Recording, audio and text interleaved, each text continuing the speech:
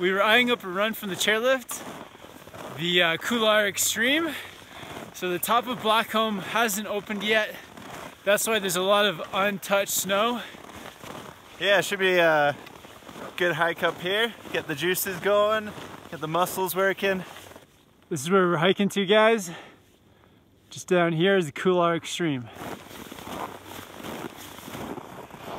Yeah, the fun thing about this hike is it's all in stages. Stage 1 is kind of getting up here into the alpine 7th heaven area. Stage 2 is where we're gonna wind up through some switchbacks. And then stage 3 will be right at the top. Sun's out, woo! Oh, these goggles are amazing. I'm also riding the Oakley Fall Line goggles for the first time, and I'm gonna test them out and give you guys some feedback by the end of the day.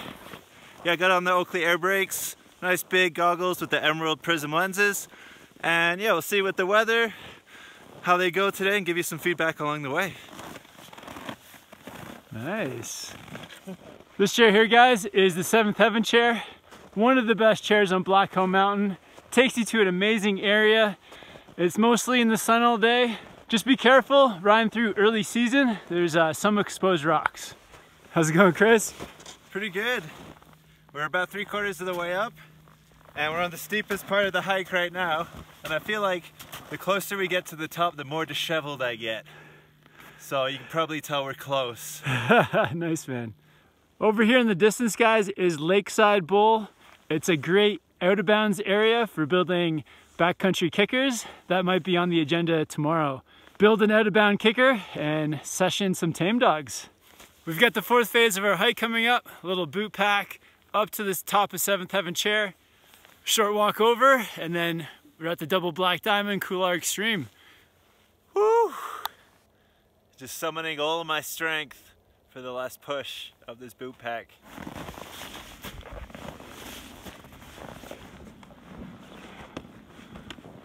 Go for the holes.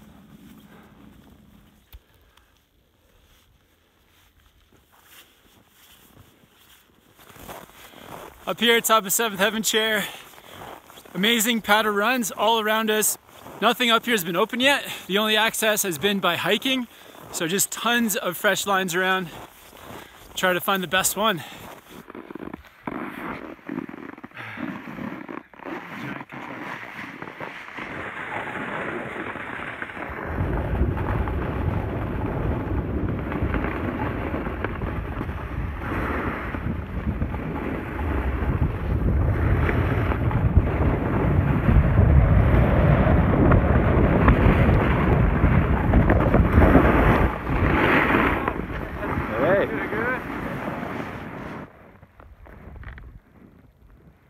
To that peak.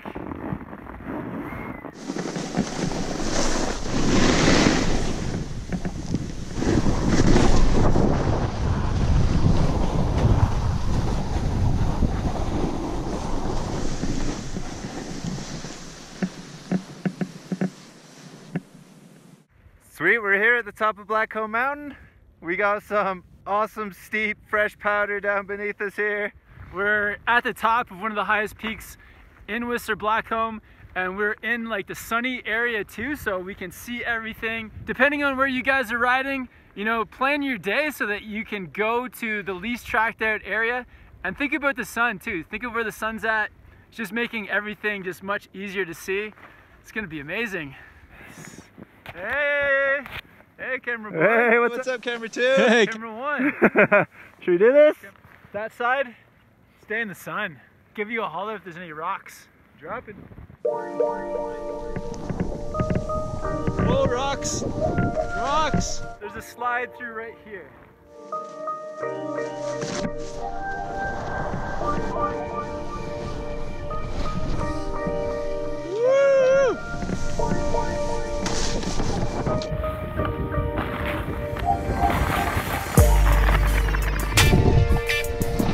Woo! Hold up.